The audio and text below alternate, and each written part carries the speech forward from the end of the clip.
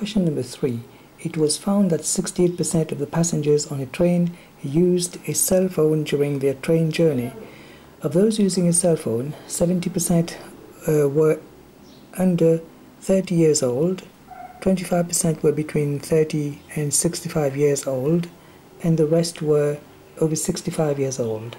Of those not using a cell phone, 26% were under 30 years old and 64% were over 65 years old. Draw a tree diagram to represent this information, giving all the probabilities as decimals. And also, given that one of the passengers is 45 years old, find the probability of this passenger using a cell phone during a journey. Okay, so for the first part, it was found that 68% of passengers on a train. So let us say that here we are. 68% of the passengers on a train use a cell phone. Using a phone, 68% is 0.68 as a decimal. Therefore, this is going to be 0.32, 1 minus that. So not using a phone.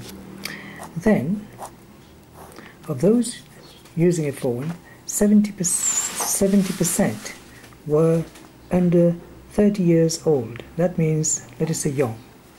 And then 25% were between 30 and 65. Let's say middle-aged, between 30 and 65, and you've got 25%, and the rest were over 65 years old. So that means they were old. Okay, so I'm going to say 1 minus 0.7 minus 0.25, 0.05. So, and then of those not using a cell phone, we have what? Let's take note here. Of those not using a 26 were under 30 years old, so 0.26 young. Then medium age, you got well, it's not stated. 64% were over 65 years of age. So 64% over 65 years of age. So the rest is 1 minus these two, and you can end up with 0.10. Okay, so here's our tree diagram for the first part. For the second part, we need to, given that one of the passengers is 45 years old, passengers is 45 years old and using a phone. So using a phone, and he's 45 years of age. If he's using a phone, then he's among the 0.68 times that he's 45 years old, he's of middle age, so times 0.25, and that's going to give us, so 0.68 times 0.25, this one's going to be 0.17. Now, this is the conditional probability. What is the probability that he's using a cell phone on the journey? If he's using a cell phone and he's 45, it could be that he's not using a cell phone, but he's also 45 here. Alright, so this is probability of A intersection B. Conditional probability is equal to probability of A times the probability of B divided by the probability of B.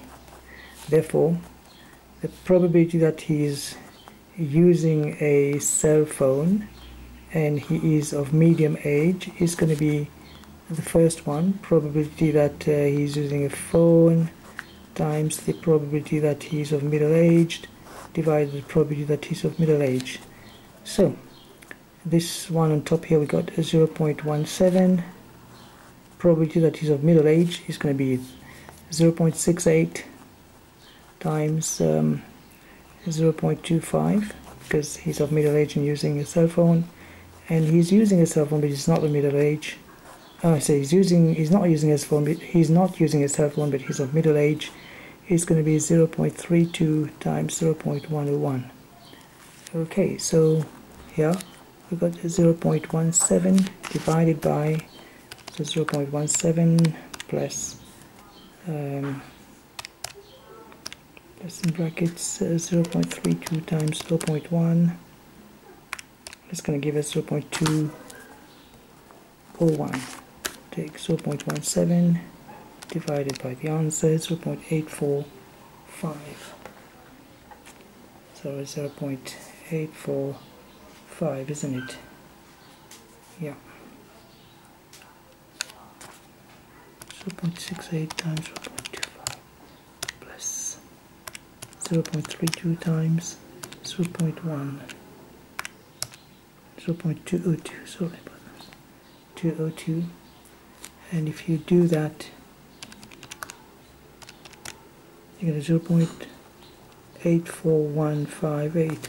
So the answer should be 842 to 3 significant figures. Yeah, here we are.